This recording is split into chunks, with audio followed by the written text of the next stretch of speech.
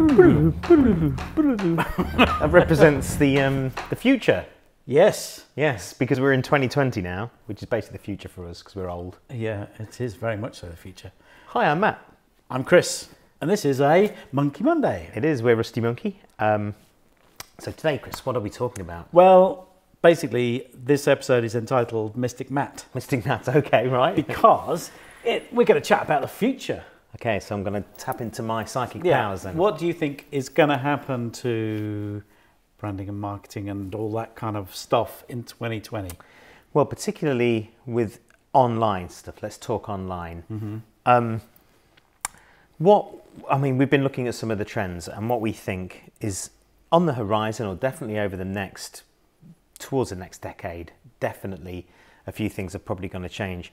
So one of the big things is the way browsers are working nowadays, and we've seen this. They're helping customers basically. They're helping protect your identity, your preferences and everything. So we've seen browsers like Firefox and those updates, they're coming out and they're starting to block some scripts for you. They're trying to help. They're trying to stop websites gathering too much information or too much data about you without your consent, without your opting in.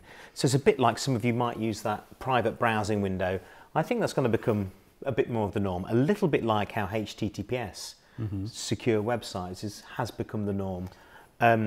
So in doing so, what sort of things they're going to start protecting you, the potential browsing a computer there, you're on the internet. What are they going to, I'm your browser, I'm Firefox. How am I going to protect you? Well, I might start stopping some scripts. In fact, I already am stopping certain scripts, but maybe I might start stopping other things without your consent. Perhaps the Facebook pixel that gathers data, the Amazon stuff. So, you know, when you go on Amazon and you look at some pillows, and then every website you go to that has that remarketing, you'll advertise them same pillows, even if you bought them. So what we believe is going to happen is that the future is probably going to be much more opt-in for marketing.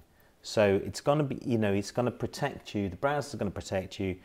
Laws like GDPR are going to protect the consumer so that you can't get so easily trapped and spammed stuff, even if you looked at it. So would you say that's a good thing in general?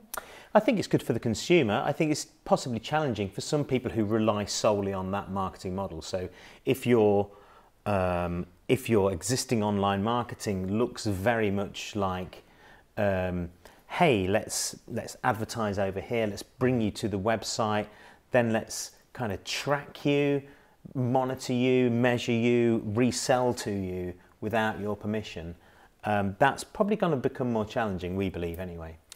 Yeah. So but the answer really is to start encouraging that opt-in. I think the power of building your audience and newsletters, that's going to remain really important. And the power of providing really good content that connects with your audience is really important as well.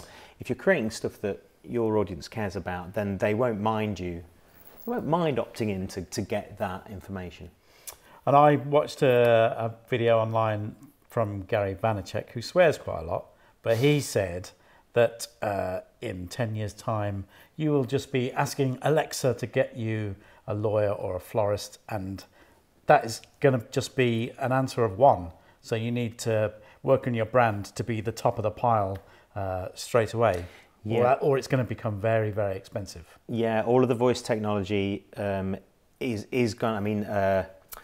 The guitarist in our band, his son has an Alexa, and he's just constantly getting it to play whatever song is going to drive our guitarist mad for a while.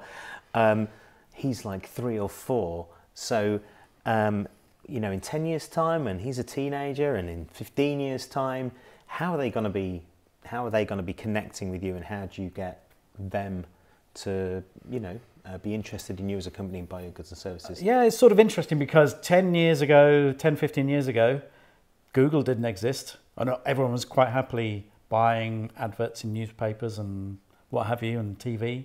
And then everything changed. So everything could change in the next 10 years again. Yeah, so some of these advertising models that we're using at the moment, they're going to become more and more difficult. And they already are. If you look at Google's paid advertising platform, it's already a race to the bottom. It's something we've talked about before. There are still opportunities there with some very long tail and answer bank and question stuff. Again, if you're not sure these phrases, go back and look at some old vlogs. We talk about this stuff a lot. So there are still opportunities there with paid, but I think as all of that voice technology moves on and the browsers protect you more and more, the answer is probably going to be investing in brand, understanding your audience, and really producing good content that they're going to connect with, and to be that. You want to be that name that people recognise, so when people are thinking of a lawyer, they think of you first and they ask for Chris Gore Lawyer Services, as opposed to, Siri, find me a lawyer. My phone is down there. It didn't go off, it's fine. Okay, good. Siri didn't hear me. Well, very good. Well, that's a look into the future. We may do another Mystic Map. Yes, and we'll see if we've been correct in 10 years' time. Yes, we'll come back greyer and fatter and see how correct we were. All right, we better go. See you later. See ya.